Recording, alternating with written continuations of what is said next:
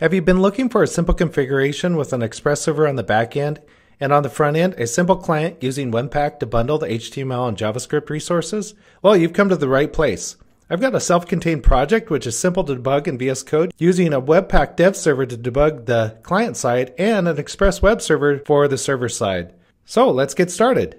Okay, so in this project, I'm going to cover the project initialization, and then I'll cover debugging the server. After that, I'll cover debugging the client, and after that, I'll cover debugging the server and the client, and then cover some of the options, and finally, the build.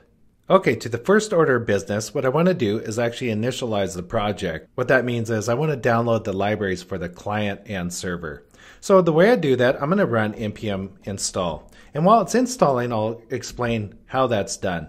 And so if I look at the scripts for the root of the project, for the package.json, it's the instructions for the node package manager. And what it happens is I cd in the client and I run npm install. And then I cd into the server and run npm install. Now this isn't following any particular package format like Learn or Yarn. And what that means is I have a client and then I have a server, and both of them have package.json.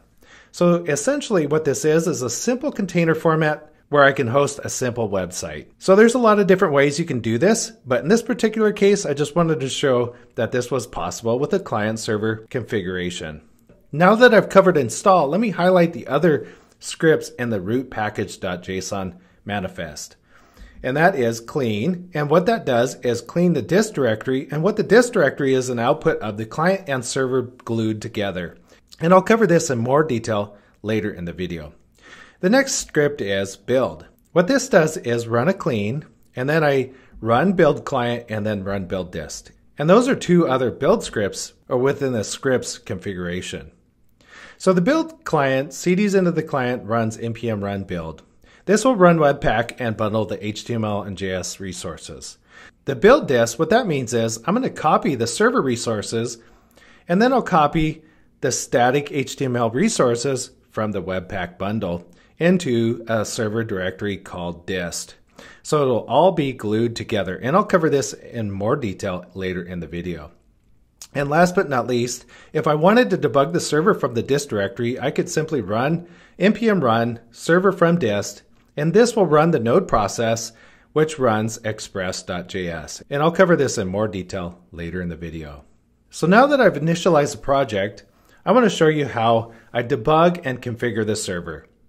Stay tuned because I'll be covering the client configuration in a moment, and then both client and server. So let's get started with the server. I'm going to close the root package.json, move into the server directory, and just explain the pieces that are in the server directory. Starting with package.json, I have a simple package.json configuration which are npm or node package manager instructions. And to note, I only have one scripts configuration, and I'll show this in a moment. And that basically starts the Express server. Okay, let's look at the Express server configuration. It's a JavaScript file that sets up the Express web server. I'll go through this and highlight the configuration at a high level. I'm going to import the Express library, a path library, and then I'm going to define the port as 3000, and I'm going to define the host as 000, so it listens on all the NICs. And then the HTML directory, I'm going to define as the directory name that this is executed from, and HTML. So if I look at that, what is in the HTML directory? I have a simple index.html. Now later in the show, I'm going to replace this in the dist directory with the Webpack bundle. But in the case of I wanted to debug the server on its own, I have a file to verify it's working properly. So if I go back to the Express file, I instantiate the Express server as app, and then I define the parameters or the configuration the Express web server is configured. So the HTML directory is defined as the root directory. So anything that dials up root will be pointed to the HTML directory and static resources in that directory. Now I've got a couple other configurations, and then I'll be using this as the server-side configuration for the client. So the client can request server-side resources. In this case, I have /API. So if you dial up 000 or localhost /API with the port, of course, it will give you back API works, try get message. So what is get message? Get message is another endpoint that I return JSON. And I'll show the simple configuration. When it loads the bundle, it will have a button that will request this resource and return it and render it on the page. Last but not least, the Express server is initialized with the listen on port and host, which is basically going to be localhost. So that's a simple web server configuration that I'll be using for this. I don't have a lot of boilerplate to this project. There's nothing special about it. It's really simple to debug. So how would I debug this? There's two ways I could do it. Like I said, I could go over to server, open up this directory in the terminal and go npm start. And this will load up the server on localhost 3000 or 0000. So that was easy. So I'm going to go Control-C to break that process. And the second way I can debug it is I can go over to the launchers. Now with this launch configuration, I have all the launchers built into the project already. So if you clone this project, you'll get the launchers with it. You can also copy and paste them to your project and define it as such. So if I look at the launch server, it's the very first one. And I number these because I'll cover them in greater detail as we glue it together. So the very first one is launch server. Well, what does that do? So let me just go to the gear. This will take me to the launch configurations. The launch server is a node process. The node process runs from the working directory of the workspace folder and /server. Now, if you look, it's the same directory in the project /server. So the root of the project, the workspace folder, is the root of this project here. And then you can see client and server. So I'm going to skip the node modules, and I want to say what the program is, which is the entry point for the process, is the workspace folder server express.js. So if I run this process, it's the same thing as running npm start, but with the VS Code launcher. The advantages of using the VS Code launcher allows me to breakpoint, inspect, and watch the process within VS Code. So I'm going to go ahead and start the process. And you can see in the console output, it's the same thing as npm start. So that was really easy. Now let's take a look at that and what that looks like in a web page. Okay, now I'm going to load this endpoint up in a browser. Okay, great. What you see here is the oneindex.html page that is listed in the HTML directory. Now what if I dialed in /API? Now that works, that's great. That was the other endpoint. And then within this, I have a quick link to get message. So let's see what that looks like. Okay, great. It returns some JSON. Message says the board is green. So that's great. The server-side process now works. What if I wanted a breakpoint on this process within VS Code? So let me just go through that process real quick. So if I go into the directory and I want to go to the Express server configuration and I want to break on one of the directories. So what do I want to do is put a breakpoint on get API, get message. So when I run this page, it breaks on API, get message. So let's just see how that works. So I'm going to go back to the web page and reload it. So great, it breaks on the request to API get message. So great, now I can inspect this process frame. So if I look, I can see all the variables and how they are defined within this request. So that's great. That was pretty easy to do. So now that I can take that even further and build my app and set breakpoints and debug the server side at any time. So now I can debug the server side. So that was pretty easy. Now, the more challenging piece is, how do I glue this together with the client side? So now that I've done inspecting the process, I'm going to continue by clicking continue or run in the debugger. Okay, so that was pretty easy. Well, how would I build and debug the client side? And then after that, I'm going to cover debugging the client side with the server side and show the magic process that happens there. Okay, so now on to the client side or front end. The client side, I use a Webpack bundler to bundle the resources and prep them for hosting.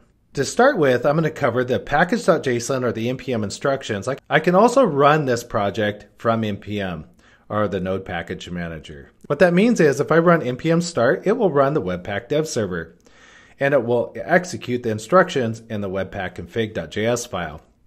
I can also run npm run build, which will bundle the resources and put them in the dist directory. And I'll cover this more in detail in a moment. The next step is I want to cover the Webpack config instructions. What that means is these are the bundler instructions for the JavaScript and HTML resources. Now I've only got 2 files to bundle in this context, or this demo, or this configuration. I wanted to keep it simple because I wanted to highlight how easy it is to debug both Webpack and the Express server together. So to start, I'm not covering a complicated configuration format where I have a production and development environment. I've simply set the mode to development. The important pieces are entry, output, plugins, and dev server. I'm going to cover a small piece of this configuration format. There's a lot of options to webpacking and bundling your application. I'll start off with a simple configuration. I'm going to set the JavaScript entry point to index.js. I'm going to name the file the bundle name or the app name bundle.js. And then I'm going to output it to the dist directory. So when I run the Webpack dev server or the build server, it's going to clean the dist directory, and then it's going to take the template index.html, which would be my index or starting page, and insert or inject the app bundle.js. That will be the JavaScript entry point. When the page loads, it will execute that JavaScript. Now the debugging piece to this is the dev server. These dev server instructions are run from npm start, or I can run from the VS Code.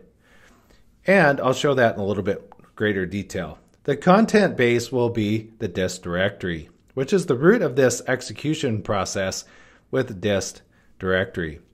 I'm going to set the port to 8080, and I'll show you why that's important when I debug the API server together with the Webpack dev server. Now I'm going to cover this in a little bit. The proxy configuration for the Express server is /API. And I'll show you a little bit more in the next section where I cover debugging both the Webpack dev server and the API server, or the Express web server as the backend, together in one experience. In that case, I'm running the Express server on port 3000. And the reason why I have 2 ports is I don't want to have conflicts in my 2 debugging processes. Okay, so how would I debug it? So I'm going to start with the package.json or Node Package Manager context. And I want to run npm start. So I'm going to open up the client directory in the terminal so I can debug that process. So I've already installed the project, so I'm going to run npm start. This will run the Webpack compiler process and compile it. It doesn't open up a dev server. It doesn't open up a web browser. I could do that, but I don't have that configured. I have another step that I like to use, and I'll show you that in a moment. And that step is where I could run the browser from the launcher in VS Code. So now that I've compiled it, how would I debug it in VS Code? So if I wanted to debug it in VS Code, I could go to the run context and then go to the second launcher I've created in this configuration. So I'll go to the second launcher, but before I start it, I'll show you what that means. It's another node process, like the server process. It's in the configurations array, and this node process will launch the program called Webpack Dev Server. Now this is loaded in the node modules. Its current working directory will be /client, or the workspace or the root of the project /client. Because I'm working from the root of the project, I add client. And then I use the args, environment development. I could pass in args like env, environment development or production, and so forth. But the most important piece is I just want to highlight I can change the configuration or Webpack config with the config parameter or argument. Now I've set the environment to development, node environment to development. I'll cover this in later videos as I dig in deeper to the node processes and options that you can run in VS Code. Now last but not least, I will be covering the Chrome launcher. It's a simple process that launches Chrome, so I can use the Webpack with source maps. So now, how would I run that same process from Chrome. So now how would I start the Webpack dev server from VS Code?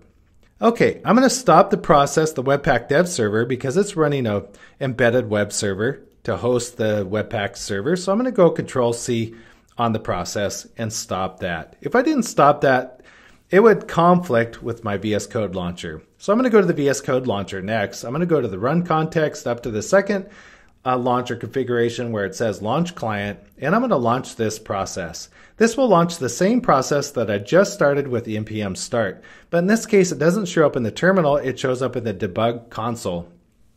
It's the exact same process except it's marshaled through VS Code. Okay, now that it's running, how would I debug it in the browser?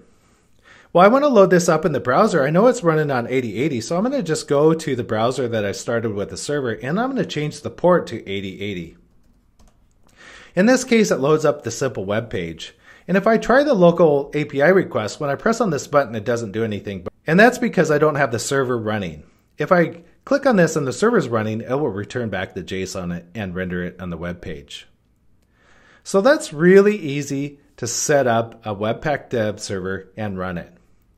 Now the real magic comes when I glue all these pieces together and run all three of the configurations together in one. So let's get to that. You might be wondering, what is the black magic that allows me to debug the client side and the server side together without having problems with two different ports? So how do I do that? Well, we remember when I went to the Webpack configuration, I showed the /API. Well, this is a reverse proxy to the localhost 3000, which I'll be running the web server from. So this allows me to run port 8080 in its own configuration context without any problems. I can run the Webpack dev server and the API server or web server on the back end. So how do I do that? So let me go back and review the configurations that I have in VS Code. So I'm going to go to the launch context and I'm going to open up the gear and show the launch configurations. And remember earlier on, I started the web server on port 3000 as the first launch configuration. And then I started the Webpack dev server, which was hosted on 8080. Okay, and then last but not least, I'm going to show how to launch Chrome from the launch configuration. And then I'm going to cover why I start the launch configuration in this format. Okay, so let me just start these processes. So this is the same thing I did earlier on in the video. So let me start 1. This will start the web server on port 3000. So let me start 2. This will start the Webpack dev server on 8080. Let me start 3, which is Chrome, and it will load up the client side on port 8080.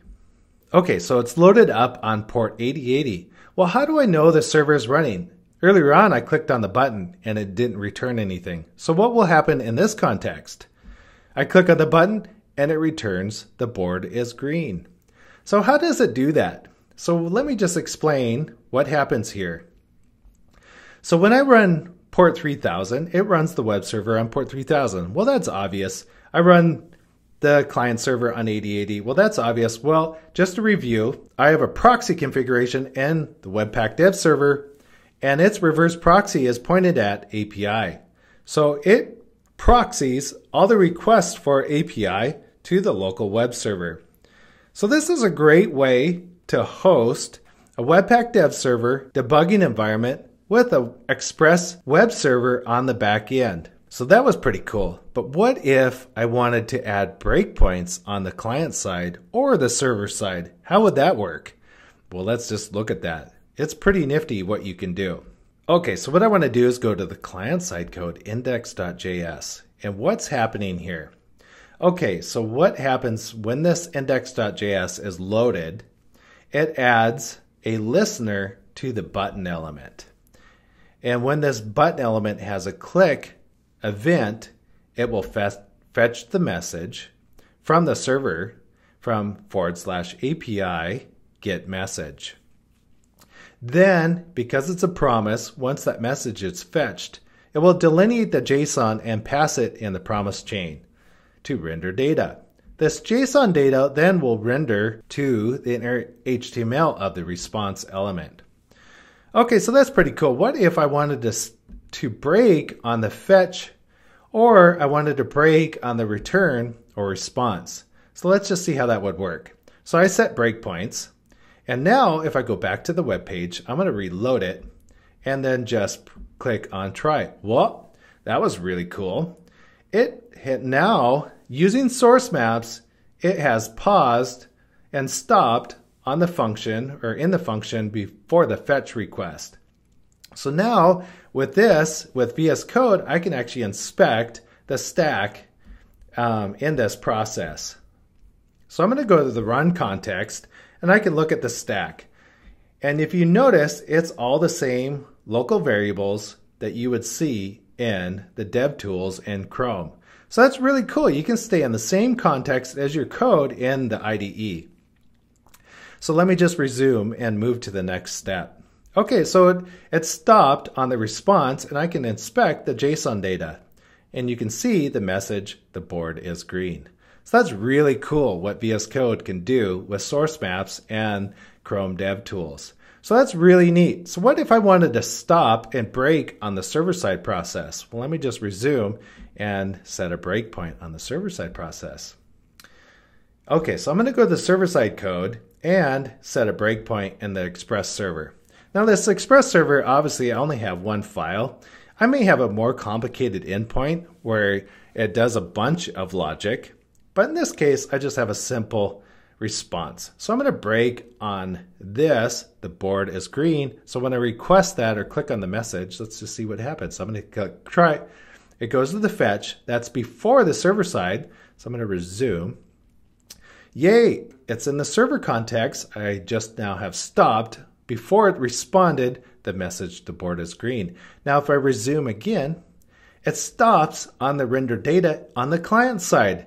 So that's really cool. I've now just added breakpoints to both the client side before it went to the server side, and then on the server side, and then back to the client side. I don't know what you think about that, but I think that's really cool. That empowers me to really have a full debugging experience with VS Code on both the client side and the server side in a simple Webpack dev server configuration with the web server context using a reverse proxy. So all those magical pieces really make for a full functioning debugging experience, which really excites me when I want to increase my velocity as a developer to both debug and build rich, complex applications in VS Code. And to add, that makes it great for enterprise environment debugging. So let me just go ahead and resume and finish the debugging experience. So this application build works really well in a Docker container on AWS, and I'll cover that in greater detail in a video to come. So last but not least, there's one more step to this experience that I want to cover, and that's the build process. The build process really makes it easy to glue the client and server together. And what does that mean? I remember earlier on I covered in the video about the npm run build. Well, npm run build will clean the dist directory, build the client, and build the dist. What that means is the client will build client, will cd into the client, npm run build, and then cd back. And then build dist, it will copy the server resources to the dist directory, and then it will copy the client directory and move the static resources that were compiled and bundled to the HTML in the dist directory. Okay, so let's just run that process. So I'm going to go to the terminal, and this is the root of the project now, and then run npm run build. And that will execute the scripts. So now that it's built the scripts, let's just see what it did. I'll go into the dist directory of the root of the project and look. There's the node modules, which Express uses to run the process. And there's the HTML directory with the bundled resources. There's the template, and you'll see main.bundled.js. And there's the main.bundled.js. In this case, I don't have them minified, but I just wanted to show you that it was really easy to bundle the resources and put them in the dist directory with both the server and client context. Okay, so that was really easy. Now I want to debug this process just to make sure everything was glued together properly with all the libraries and everything I needed within the source code of the project. So how would I debug this process? Well, I've only got one debugger to worry about in this context because it's on the way out the door, and I just want to test it before I ship it to the server. Now let's just look at the package.json. The package.json, I have run server from dist. Now if I run npm run server from dist, now it will run the express server from the dist directory. So let me just confirm by going to the web page. I'll open it up and see if it loads. All right, fantastic. Now you can see I'm running from port 3000, and both the client and server context is together, and I don't have any black magic to worry about. It simply just works, which is fantastic. So let me go back to the VS Code context. So now that I've built everything, it's ready to go, and I want to ship it out the door. Well, I've wired up travis.ci to build and do the same thing that I did here in my local npm environment. What I have here in the YAML instructions for Travis is I'm going to use Node.js. I'm going to use LTS. What I want to do is in the install lifecycle, I want to run npm install, and then I want to run npm run build. Last but not least, I want to deploy to my infrastructure. And in later videos, I'm going to cover this deploy context, such as deploying to AWS or GCP or some other fun hosting service. I won't cover the deploy context today, but I will cover just what happens when I commit to Travis. So I'm going to go ahead. I've got a quick change I made while I was debugging this. I realized I had to update my build instructions for the dist directory. So I did that. So I have a change. So I'm going to commit it. Let's just assume it's some business logic in my code, and I want to commit it. So this is my commit, fixed build process. Okay, so I'm going to go ahead and commit that, and then I'm going to push it up with git lens. Okay, I'm going to load up Travis CI. So now that it's started the build process, you can follow along and watch the output and life cycle of the build. Travis is a fantastic and easy utility to build and deploy my project. I really like Travis because it's so easy to build and deploy any one of my projects. So you can see it ran the same exact process that I ran locally. It webpacked and bundled my HTML and glued the resources together just like I would have locally. Now they're ready to deploy at a later time. So later on, I will show how to build and deploy using Travis to a number of infrastructures. So keep your eyes peeled, and I'll show the tips and tricks on how to use the Travis platform to increase your velocity as a developer. That brings me to a conclusion on debugging a client and server configuration using Webpack on the front end and an Express server on the back end. I'll be covering a lot of different angles on debugging in my future episodes. Thanks for watching today, and follow me for more tips and tricks, and I'll catch you later.